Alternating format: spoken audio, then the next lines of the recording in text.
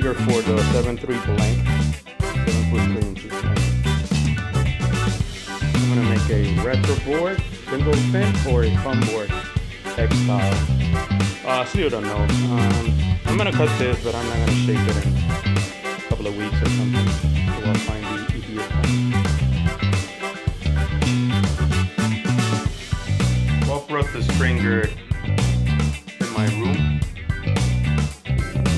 for the video, and also I'm gonna lay it down the floor under my bed so we get a little bit more straight. I had the plywood in the garage and it kind of took a turn, a curve.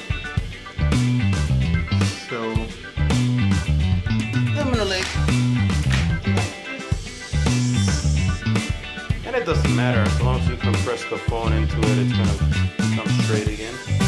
But what I noticed, even though I raised it to 4 inches on the nose, that's kind of a lot of rocker for my Florida's surfing.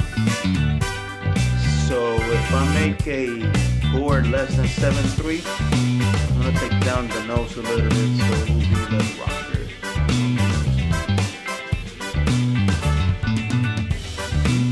But I'm gonna probably do a 2.6 thickness all over. I mean in the center, of course.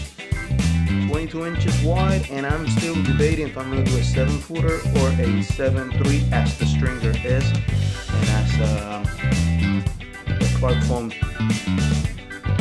7'3", which I'm copying this. But you always want to do an inch less, I guess, on a blank or some stuff. So yeah, 7'2", 7'1", or a 7-footer.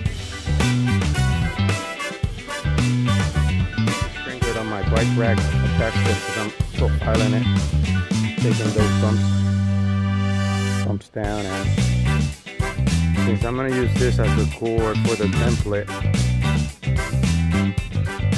I want it to be as smooth as I can because I'm going to use one piece of foam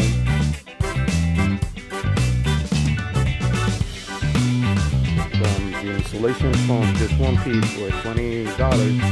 And I'm gonna put this on top of the phone and cut like if I'm cutting a lot of stringers on the foam. Actually, I'm using the stringers as a template to create the blank, and I'm gonna put them together. I'll explain later when I get it. But this will be laying flat on the foam, and I'm gonna cut.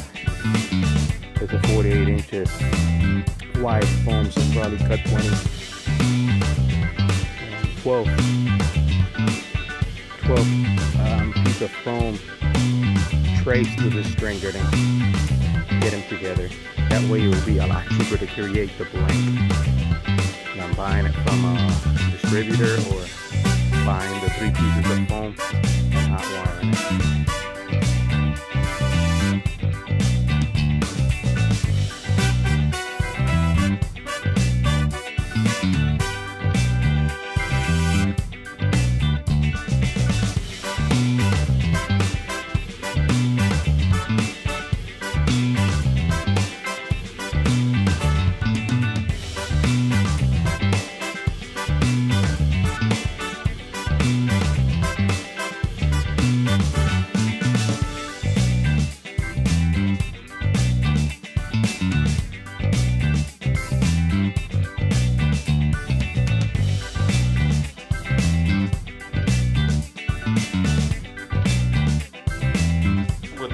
That I made from scratch. It's a 7'1", 22.5 by 2.62.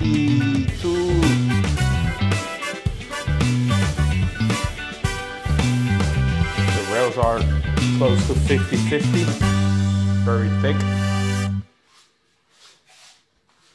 I'll glue the pieces of epoxy. I'm sorry, the pieces of EPS together so you see that line.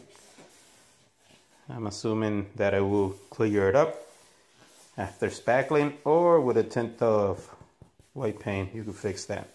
Still got a few marks from the rail bends, but I'm not gonna touch that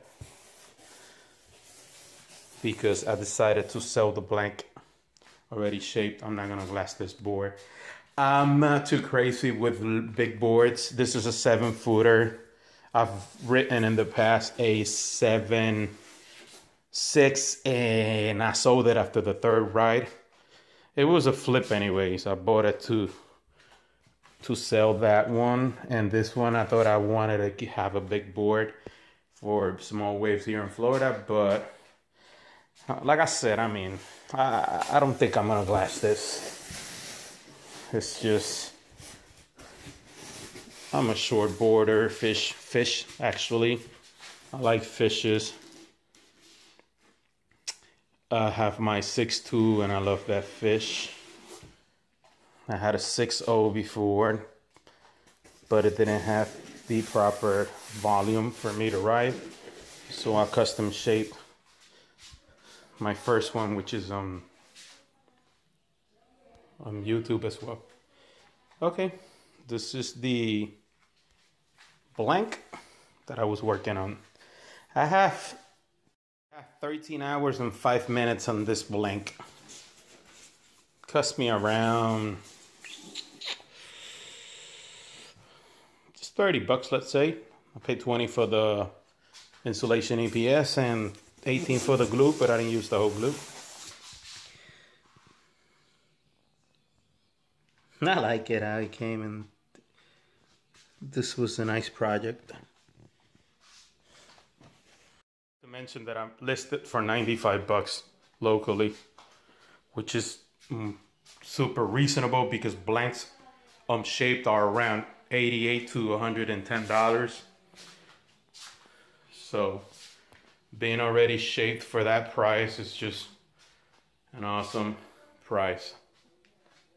Okay, this is goodbye. Thanks for watching.